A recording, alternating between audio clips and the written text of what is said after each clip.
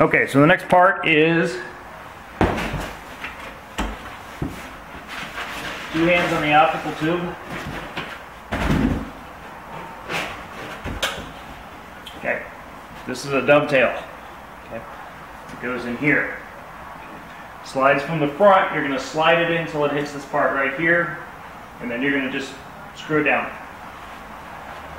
Very common way.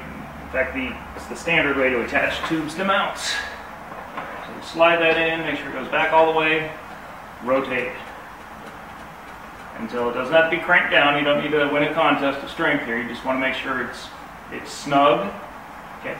You want to make sure it's actually in there. Sometimes you can have it partially in, it could fall out. We don't want that. Okay. Just make sure it's snug. Okay. It shouldn't move.